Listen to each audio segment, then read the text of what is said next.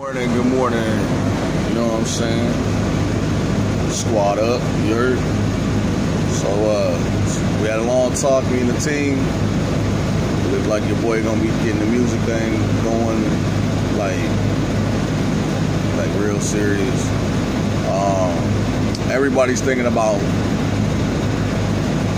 relocating to Austin, Texas.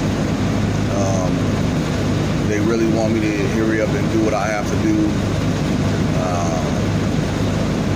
and then just relocate to Austin, Texas, and be away from people with bipolarism and BS.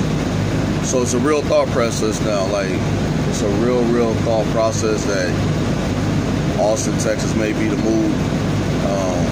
There's more money to be made in Austin.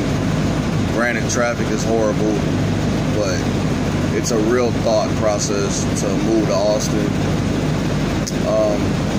And then they brought up something that was crazy to me. They're like, bro, you know, it's time for you to, you know, get married. And because all of them are like in like long-term committed relationships, except for LJ. LJ's relationship is kind of new, but he has a baby already with her. So, but we want to do like couples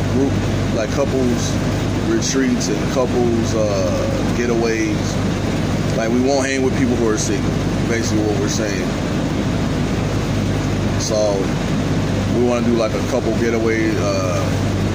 New York, Miami. We already planned out New York, Miami, and Vegas for next year. Hey, it's time, man. It's time. They saw how we actually sat down and talked about what was stressing me out the most, and we had a positive feedback session. We don't like call it arguing or debating. We call it a positive feedback session because you say what's bothering you and like how can you fix it. And some things like they clearly pointed out to me is like you have no control over that. Sometimes people are just gonna be the way they are. You just gotta let it go. You know what I'm saying? And you can't force feed love. You have to let it happen naturally, organically.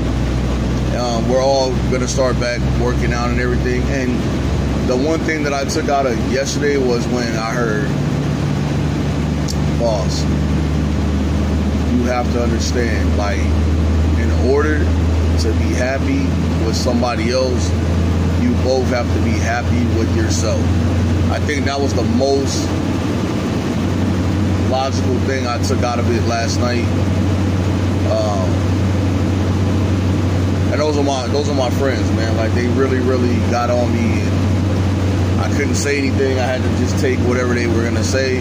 But in all actuality, like, I think I can accept love a little differently now, a little better, because now I know what to do with it once I open my eyes to it.